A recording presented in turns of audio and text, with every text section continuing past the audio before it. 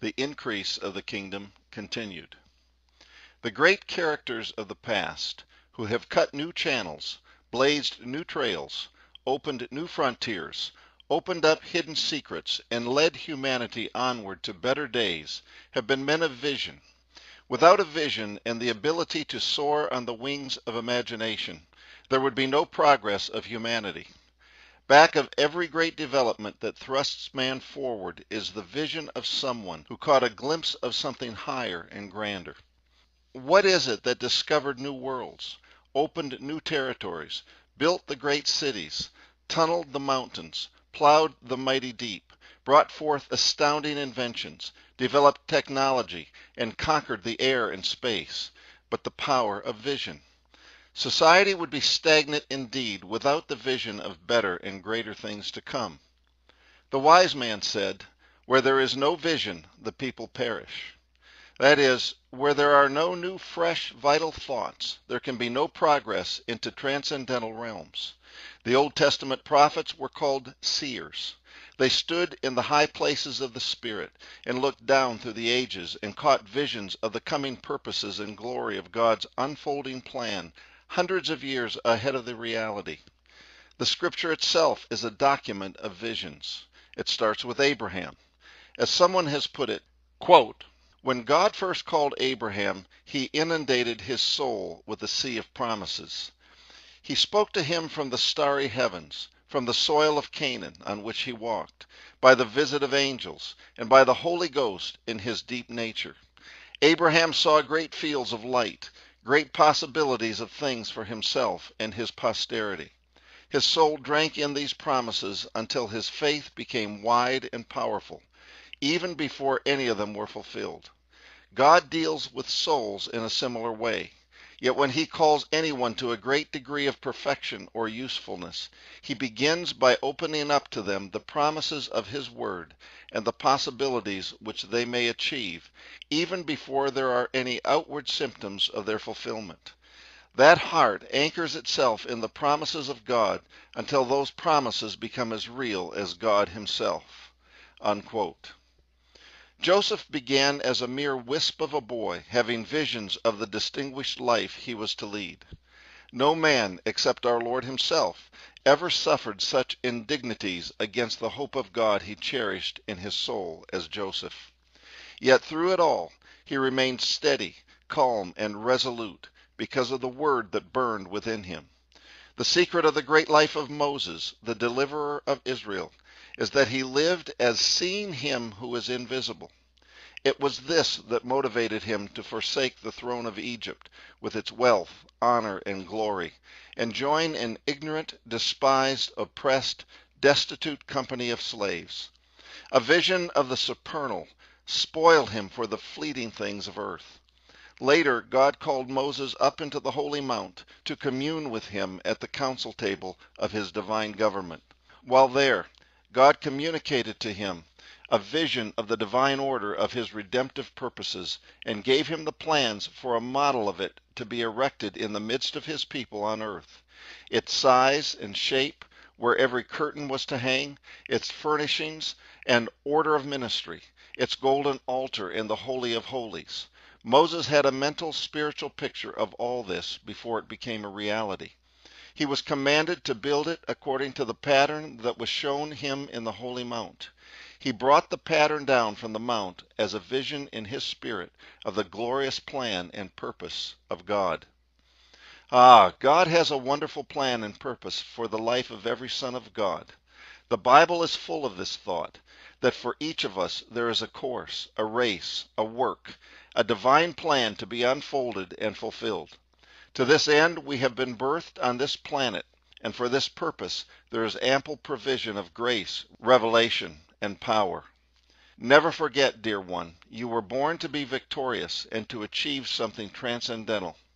Just as the scientist and poet can look down on the lower animals and say, "Poor things, if only you understood the glory of this world of mind and intellect, of wisdom and knowledge, of harmony, beauty, and purpose." So the Son, filled with the inner spirit, with the mind of Christ and the nature of the Heavenly Father, can look upon the poor worldlings, the rich and the famous, the great and the powerful, philosophers, scholars, politicians, and say, "Oh, poor things, if only you knew the purity, the peace, the joy, the interior brightness, the vastness, the sacred secret, the divine purpose, the sweetness and the divine personalities that I see and enjoy and respond to. Ah, if only you knew." And of course they shall in God's due time. This is the spiritual vision where our spiritual nature, with its inner senses, unfolds to the heavenly world. The Holy Spirit, quickening our spirit, opens our inner eyes and ears and reveals to us the vision of our high calling. This is the meaning of Paul's wonderful prayer, where he prays that the saints might have the spirit of wisdom and revelation, through the eyes of your understanding being enlightened, that ye might know what is the hope of his calling, and what the riches of the glory of his inheritance in the saints, and what is the exceeding greatness of his power to usward who believe. Ephesians 1:17 through 19. Another translation says, the eyes of your heart being enlightened, which is the very core of our being and the fountain of our thoughts and conception of divine realities. It is not through the intellect of the natural mind that God reveals himself to us, but it is through our inner spirit, the seat of our spiritual consciousness. Let us not rest contented with present attainments. There is a higher, larger, deeper, fuller experience that awaits each one of us, where we can have all the mind that was in Christ Jesus, all the nature of our Heavenly Father, and all the fullness of the power of the Holy Spirit. This is the substance of the heavenly vision. Many years ago, the sainted A.B. Simpson wrote, quote, "If you could see all the fullness of his grace and love, all the rich provision of his great redemption, and all the possibilities of his indwelling life, if you could but get a glimpse of what it means to be a son of God, a temple of the Holy Ghost, if you could but fully realize what it means to have the peace of God, which passeth all understanding, to have your sun no more go down in sorrow, but have the Lord for your everlasting light, and the days of your mourning forever ended. If you could for one moment taste the exquisite delight of the life of Jesus in your mortal flesh, as an antidote for disease and death, and the very mind of Christ to quicken your weak and erring brain. In a word, if you could see, as Moses saw, the good land which the Lord hath given thee, you would quickly arise, and casting all else behind, you would go over this Jordan, and let nothing hinder your entering into your full inheritance." Unquote. What a word. The Spirit is saying today that he is preparing a people. He is preparing a body. He is preparing sons who shall be conformed to the image of his Son, who shall be partakers of the divine nature, who shall have the mind of Christ, who shall be brought to glory, and who then shall become the very image of the Father. These shall become the very brightness of the Father's glory, and the express image of the Father's person. Even as the first son, who went into the ground and died as a grain of wheat, to produce other sons in his likeness, bearing his image. He was the brightness of the Father's glory, and the express image of the Father's person, and God sent him to be the Savior of the world. God is now preparing sons. God is now preparing a body for that first son. We are the body of the first son, the body of Christ. We are the body of the Christ, and in and through these sons, when all have grown up into his fullness, his salvation shall be manifested unto the ends of the earth. The Lord is saying unto his people in this day, "For this cause have I raised thee up, and sent thee to be a light unto the nations, and thou shalt be my salvation unto the ends of the earth." Isaiah 49:6 and Acts 13:47. God is not talking to babies today. God is not talking to spiritual children today. Spiritual children get all sentimental and starry-eyed over the provision of the Father in prosperity, healing, miracles, and blessings. Little children cannot do much, but oh, how they love to receive things. Gifts mean everything to them. How excited a child gets over a shiny bike, a new doll, the latest toy, or a little spending money. Children know their parents will supply all of their needs and often ask, even beg, for things they want. There's nothing wrong with that. That is just how little children are. And this, my friend, is a perfect picture of the spiritual level of most Pentecostal and charismatic Christians today. Spiritual children have a little knowledge that puffs them up. Spiritual children fight among each other. I am of Paul. I am of Apollos. I am of Cephas. Spiritual children pride themselves. Who shall be the greatest? Spiritual children want to know which side of the throne they will be sitting on. What am I going to get out of all of this? Spiritual children like to play adult, imagining that they possess much more than they actually have, and that they have attained a stature far beyond their experience. Now I've stopped teaching and started meddling in the attitudes of some in this kingdom message. But God is not sending children today. He is sending sons, whose only desire is that the Father may be glorified, that the pleasure of the Lord will prosper in his hand, that the will of the Father may be done. What happens to us has no bearing on the situation. Christ says, "As my Father has sent me," in this total commitment to his will, so that I desire only to reveal the Father. So I am sending you in a total commitment to the Father's plan and purpose, that the Father may be revealed in the multitude of sons. And let me assure you, precious friend of mine, if through one son in Eden's fair garden who disobeyed, the whole creation came into bondage and death because of disobedience, and if through one son in the Garden of Gethsemane who obeyed, God was able to provide a salvation for all humanity because of obedience. If God could bring such a revelation of himself through one son, a son who was crucified and rejected, whom God raised again and set at his own right hand, what will happen in these days when through a multitude of sons who have been identified with him, buried with him in his death, raised again in the likeness of his resurrection, ascended with him, seated with him in the heavenly places, anointed with his Spirit, glorified with his glory, invested with his wisdom, nature, and power? What is going to happen in all creation when many sons are revealed in the glory of God? The future the Father has planned for his sons is way beyond our ability to comprehend or even imagine. I am overwhelmed with awe when I think of what is ahead for us. In Romans 8:18, the apostle says, "For I reckon that the sufferings of this present time are not worthy to be compared with the glory that shall be revealed in us." Philip's beautiful rendering of this reads, "In my opinion, whatever we may have to go through now is less than nothing compared with the magnificent future God has planned for us." Oh, the glory of it! Oh, the wonder of it! Who can express it?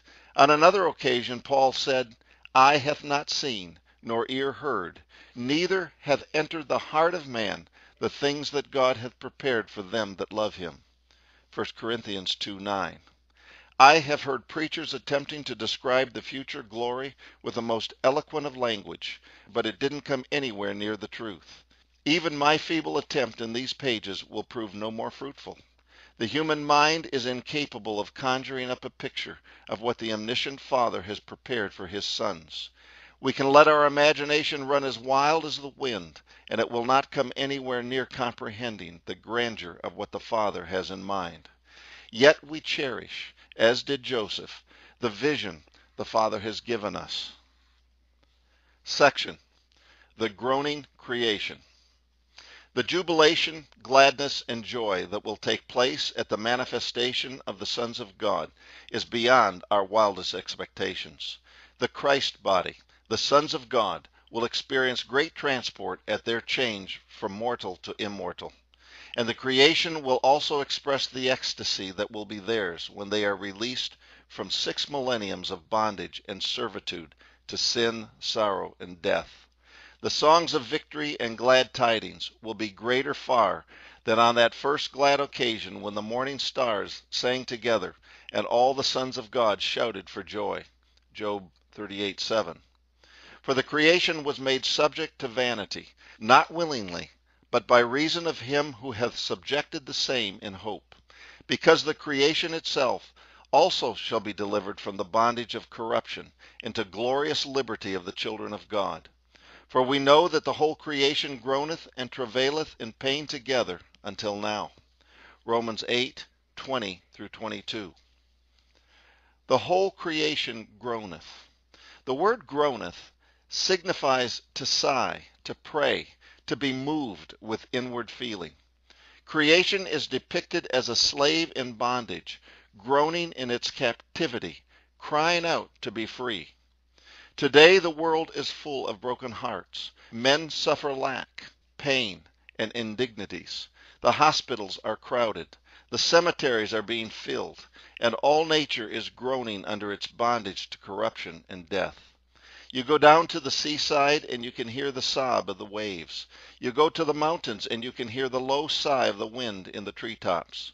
Can we not hear the sigh and groan of nature in the hiss of the cat, in the yelp of the dog, in the lowing of the cattle, in the roar of the lion, in the tremor of the earthquake, in the howling of the storm, in the shriek of the captive, in the weeping at the graveside, and in the universal cries of disillusionment, sorrow, and pain? The bondage of corruption. The word bondage means more than being bound. It means servitude, slavery.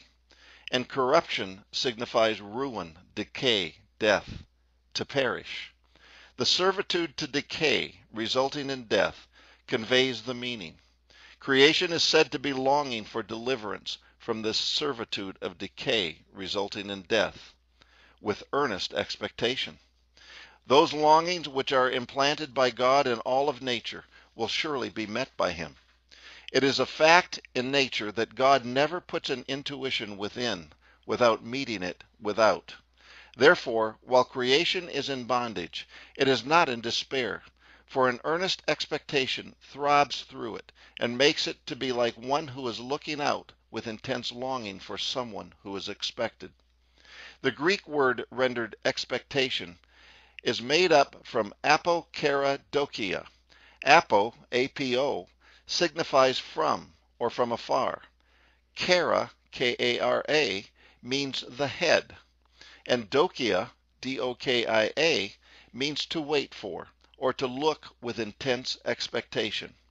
This compound word at once suggests a striking figure, namely one whose head is raised, and who is looking out on the distant horizon with intensity on the countenance, and longing in the eyes, as one expecting to receive something from another, or the arrival of a loved one from afar.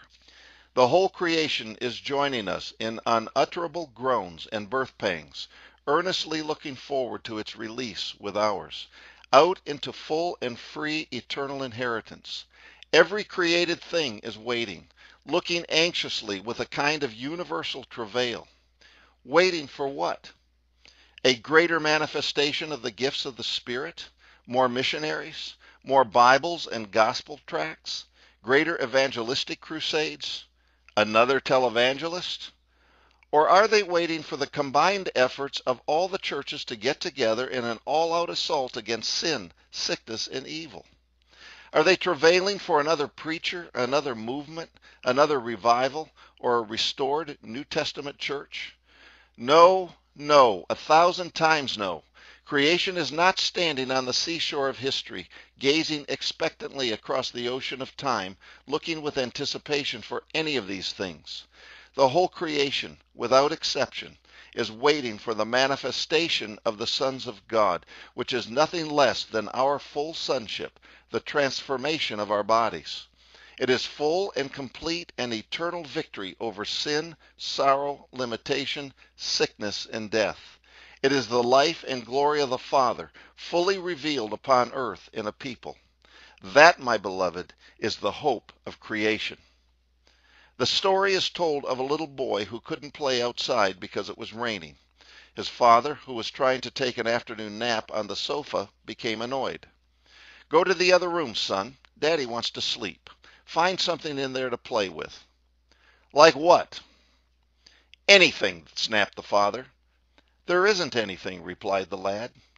Grabbing the newspaper, the man tore out a page with a large map of the world printed on it. He knew the boy knew nothing about geography. With the scissors, he cut it into hundreds of odd-shaped pieces like a puzzle. There, see if you can put it together, and don't bother me till you're done. The father settled down on the sofa, thinking his problem was solved, but 10 minutes later there was a tug on his shirt. You can't be done yet. But there on the floor was the neatly constructed world. How did you do it? He asked. Easy, said his son. A man's picture was on the back, and when I got the man together right, the world was right. Ah, yes, when God gets his man put together in the fullness of Christ, all the problems of the world will simply fall into place.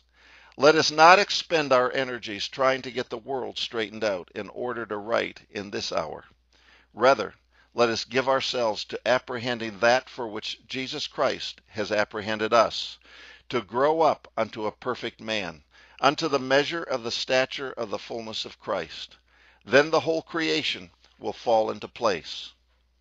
If Alexander the Great could march his armies across the earth and conquer the whole civilized world before he was 33 years old, if Hitler could change the world for evil, if the communists could march forth to enslave 1/3 of the world's population, weaving 100 million into the vortex of communism each year, it is not presumptuous to believe that the sons of God, armed with the immortal life and glory of Christ, can turn all nations to God, deliver the whole creation from the tyranny of sin and death, and bring the kingdom of God to pass under the whole heaven, from pole to pole and sea to sea, in power and great glory.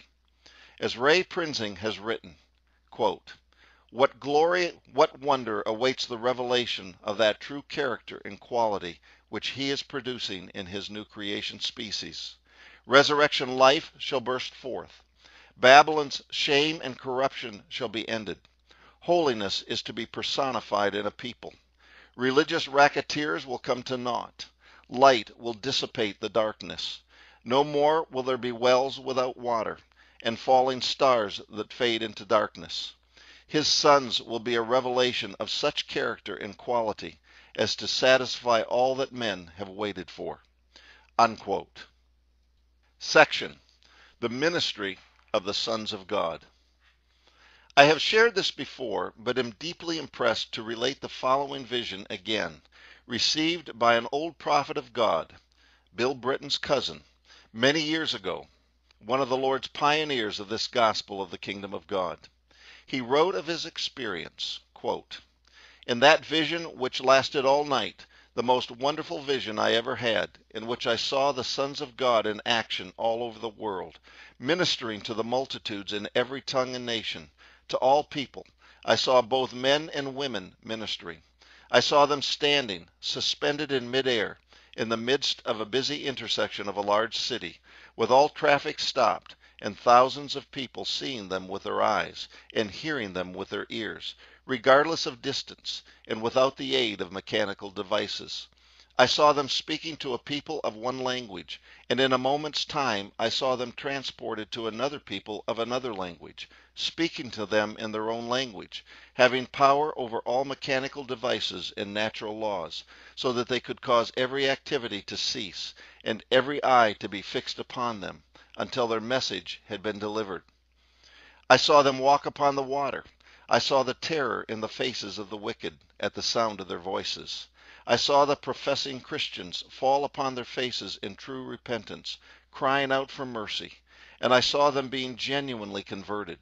I saw the skeptics being convinced, and the blasphemy of the wicked, as they would rail and mock, only to be struck dumb or blind at just a word from the manifested sons and daughters of God. The vision lasted all night, as in my spirit I was living in that future time, when God will be manifested in fullness in his sons and daughters, while my body was back there in bed alongside my wife. Sometimes the scenes would make me weep, and I would sob, my body shaking violently with pain and agony, whereas another scene would cause me to laugh with holy laughter, as I witnessed the genuine repentance of the shallow church members. I'll never forget the vision of the young girl, the daughters of God, who spoke with the voice of many waters. Human language could never describe the quality of her voice. All I can say is, it was so filled with love and compassion, it would break the hardest stone. And at her command, every infirmity, every sickness, every blindness, every lameness was healed. Everyone was made perfectly whole, even those who had been a lunatic from birth. Sister Britton got no sleep that night, and finally, when the dawn was ready to break, she asked me why I didn't get up and write the vision. I did try, but could not hold my hands on the keyboard of the typewriter. Some unseen force held them aloft over my head. I walked the floor and wept, and begged the Lord to permit me to write some of the visions I had seen, to preserve them in black and white. At last he did, and I wrote just a very few of the visions I had seen, for a large book could not contain them all." Unquote. And now, many years afterwards, the old prophet has passed from the scene. But today, not only the small number who were touched by his word, but multiplied tens of thousands of saints in every nation under heaven have been quickened to these wonderful truths. It has not been the work of any man or group of men, nor of any movement or organization, nor of any organized effort or theological promotion. It has been the sovereign work of God by his Holy Spirit. A vast army of saints is now in preparation for the greatest day in earth's long history, the manifestation of the sons of God. Some time ago, Brother Paul Mueller admonished the saints, quote, "This age has been the time when the Lord's purpose was to bring people into his kingdom by the foolishness of preaching." 1 Corinthians 1:21. We rejoiced to see many gathered together to hear the anointed messages of preaching, and to be saved by that means. But God has a more perfect way. The old order of meetings, of the manifestation of the gifts, and of the foolishness of preaching is ending. We once preached, prophesied, and ministered in part. That which is in part is being removed, and that which is perfect is coming. The new perfect order will function by perfect love. It is now time for us to put away the childish, foolish things of the past. 1 Corinthians 13:8-13. The Lord is replacing the old order with a new order of greater spirit life and manifestation. And we are highly privileged to be the first fruits of that new order in God. Imagine the wonders of the mighty moving of the Spirit as the new highway to God is revealed. Instead of church meetings, the Spirit of the Lord will move on an entire body of people wherever they may be gathered, and the whole group will be converted without a preacher, a choir, or an altar call. Instead of one man preaching to a group of people, the transformed saints will stand amidst many on the streets, on the highways or byways, or in a shopping mall. When they see the glory of Christ on us, they will gladly accept the Lord, and their lives will be immediately transformed. Instead of one man preaching or ministering healing to a group of people and seeing many turn to the Lord, the transformed body of Christ will point the way to the new highway to God, and many more multitudes will be brought into the kingdom. It may be difficult for us to envision entirely, but that new highway to God will be far more glorious than anything we have seen in the past. The Lord will do more in 1 minute by his Spirit than a man has been able to do in his entire lifetime. Yesterday the Lord worked and moved in the 30 and 60-fold degree. Tomorrow he will move mightily in a 100-fold manifestation of his power and glory. And all of this will be the result of our spiritual growth unto sonship. Multitudes shall then find the peace and joy of Christ, and will embrace the fullness of his kingdom and dominion." Unquote. Another brother has added his testimony of how the Spirit has opened to his understanding events that will herald the unveiling of God's sons. Quote, "Many believers today are ready in spirit as they await this great wave with excitement and expectancy. Some have already been given a glimpse of this great light that will move upon the waters. God's remnant will involve individuals who are humble, word-filled, trustworthy, meek. Those who have died to self and have kept their eyes on things above. Many, like yourself, are they who are usually unnoticed or lost in a crowd. Let us look at a few examples of this coming anointing. We may hear of an elderly lady. one whom the world has never given so much as a second glance. She is walking to a nearby store, but the Holy Spirit speaks and directs her to enter a theater en route. She enters as if invisible, and standing at the rear of the great audience, the Holy Spirit begins to sing through this lady, and instantly everyone becomes quiet.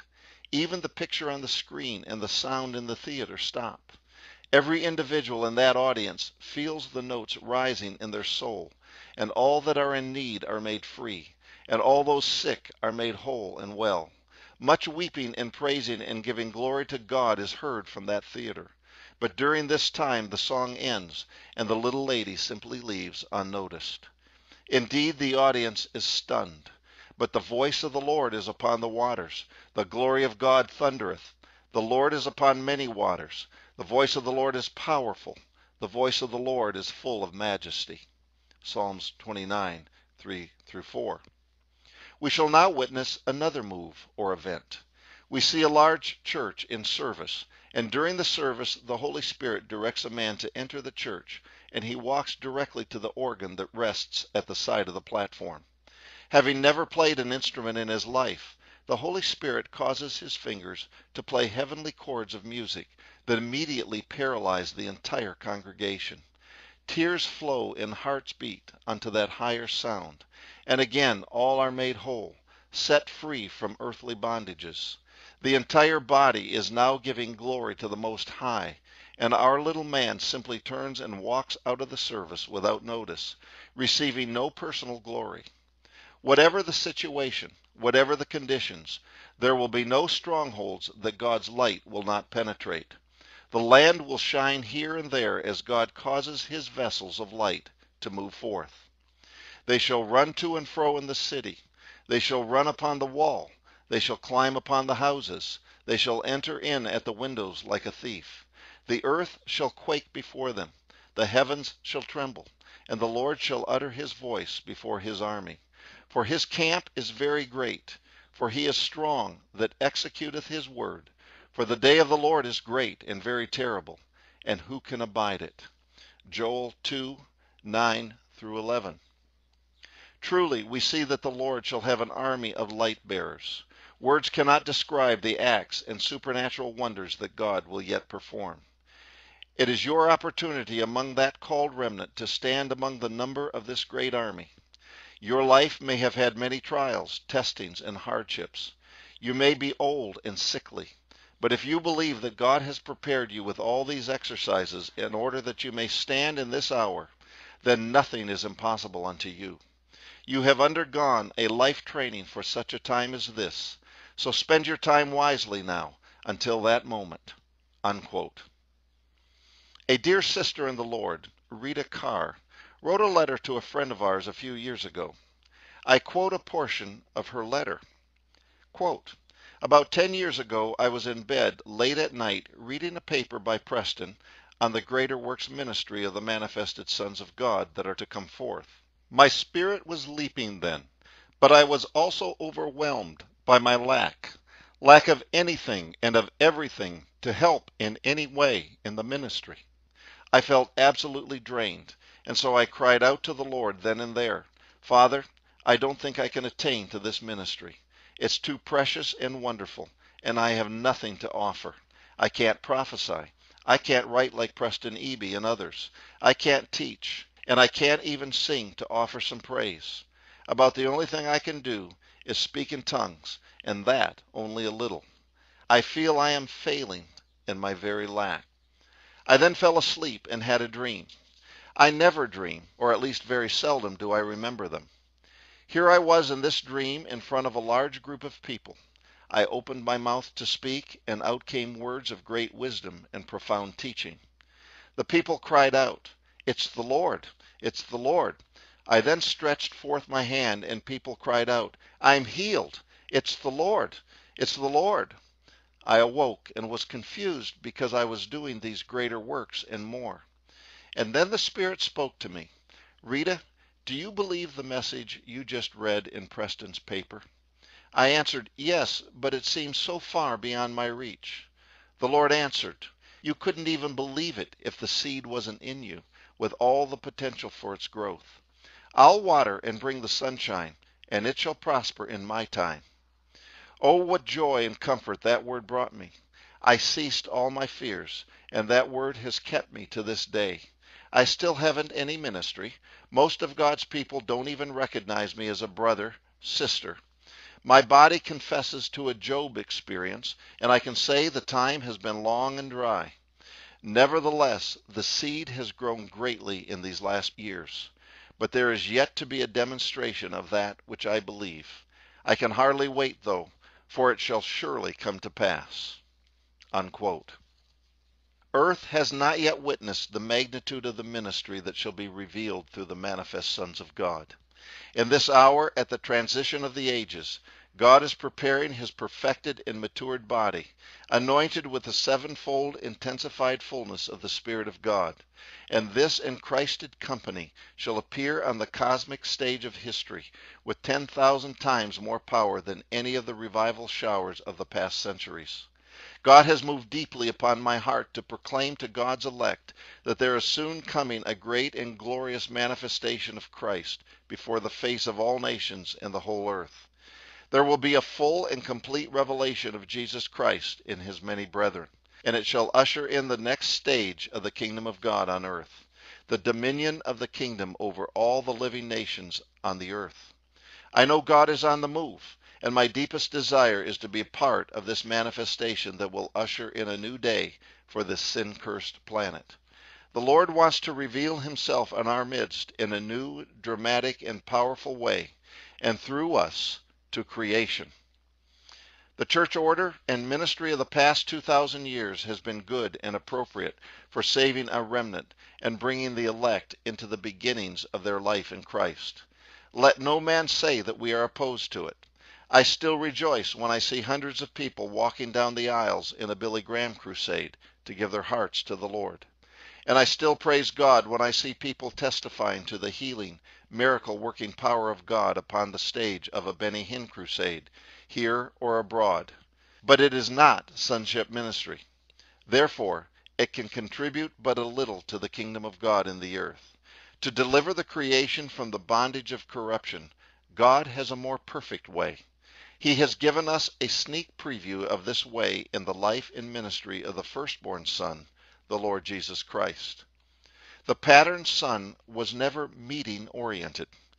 Meetings happened, but they were not called, announced, planned, or organized. Jesus never advertised that he would be speaking or ministering in the temple or at any other place. No date was set for a meeting to commence on a certain day at a particular hour. There was no place and no time. All was entirely spontaneous. Jesus ministered at all times and in all places. He taught and healed in the streets. He ministered in the homes. He ministered in the places of business. He taught by the sea. He ministered in the fields. He spoke to the multitudes in the mountains. He proclaimed the word of the kingdom in the courts of the temple. He ministered to one person alone. He ministered to 10 people. He ministered to crowds of many thousands. It made no difference.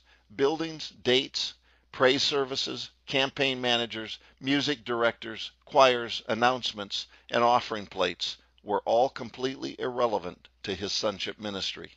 He ministered the same wherever he was, day or night. There was no need to sing hymns and choruses to create an atmosphere to bring God's presence, or stir up his gift so it would work. He was God's presence. Jesus was himself the very atmosphere of God's glory. There was absolutely no meeting or church mentality in the life of the firstborn Son of God. God was God in Jesus at all times, in all places, to all people, in a perfectly natural expression of omnipotence. And, my beloved, Jesus is the pattern of sonship. Not Paul or Peter or the apostles or the early church or the church fathers or the revivals of past centuries. When God roars out of his Zion company in the fullness of his incorruptible life and divine glory and presence, the old drunk will rise up out of his drunken stupor and know that there is a God upon the throne. All will know, kings and presidents and prime ministers and members of Congress and Parliament, and rich men and mighty men everywhere will be made to know that there is one to whom they owe their allegiance. Do not doubt for one moment, precious friend of mine, that when God wants any of his sons in any place, he will put them there. God need pay no attention to iron or bamboo curtains, vast oceans, boundaries between nations, immigration laws, passports or visas, airline schedules, or any form of transportation. I am talking about the miracle working power of God to be manifested when the sons of God arise as king priests after the order of Melchizedek in the power of an endless life. Creation shall soon behold a pure, unadulterated move of the Holy Spirit through a people moving on the plane of incorruption, doing just what the Father wants them to do, without any limitations whatsoever. The Spirit will be poured out upon all flesh, in the cities, on the plains, in the jungle paths, in the deserts, on the mountain heights, upon people of means and education and culture in the industrialized nations, and upon the few savages remaining in the earth's remote corners. In all the dwelling places of men, the Spirit shall flow. In the time of which I speak, there shall be a complete overthrow of every government, institution, religion, and power on earth. God will not leave one place on earth where the adversary can rally his forces. If God did not cover the seas with his Spirit and move upon all flesh upon the seas, the adversary would have a place to rally his forces. If God did not pour his Spirit out and flood the deserts, the adversary would have a place for recruiting his followers. But thank God, the glory of the Lord shall cover the earth as the waters cover the sea. God will have this time, this day, to do his mysterious work in all the earth, and all the kindreds of the earth shall turn unto the Lord. All nations and peoples will come and bow down before him. The Lord alone shall be king over all the earth, in and through his body. The saints of the Most High shall take the kingdom, government, and possess the kingdom